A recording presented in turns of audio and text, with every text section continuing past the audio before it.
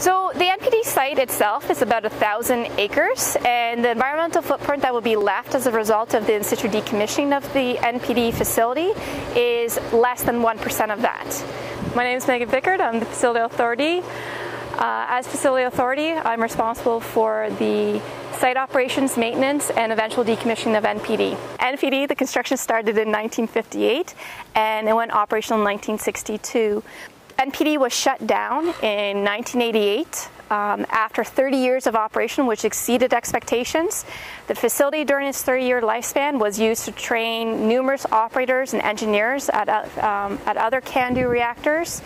Once the decision was made to shut down NPD in 1988, we did go through the first phase of decommissioning, which included defueling the reactor, draining all the heavy water, and transferring them off-site. So what we have left is essentially the irradiated parts of the reactor, which are all below grade. Our preferred approach for decommissioning the NPD facility is to perform in-situ decommissioning, which means leaving all the reactor systems and components in place, stabilizing them, and allowing for natural decay. We will grout all below-grade structures in place. We will demolition the above-grade structure, put it in the cavities or open spaces in the facility, and at the end of the day, at the end of the project, you'll see a concrete cap over top of the structure, and then a geomembrane barrier over top, and it'll be contoured to allow for precipitation and water runoff, drainage and collection. So you'll see essentially a green field with the ventilation stack remaining. In-situ decommissioning is the best approach because it reduces the risk of worker exposure to radiation.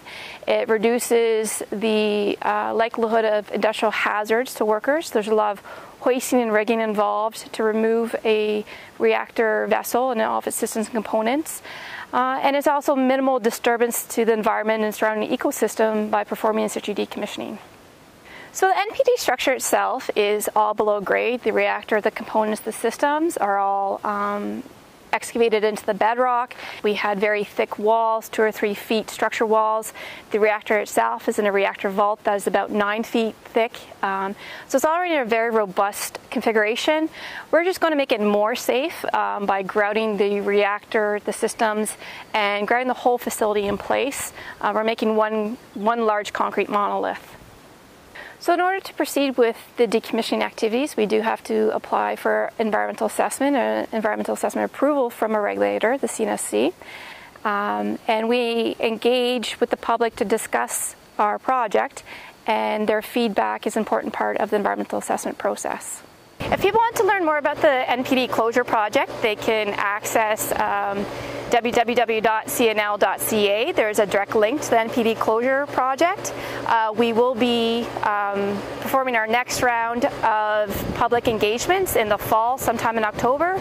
So just watch social media, Twitter, Facebook page for CNL, and we'll let you know when the next public engagements are.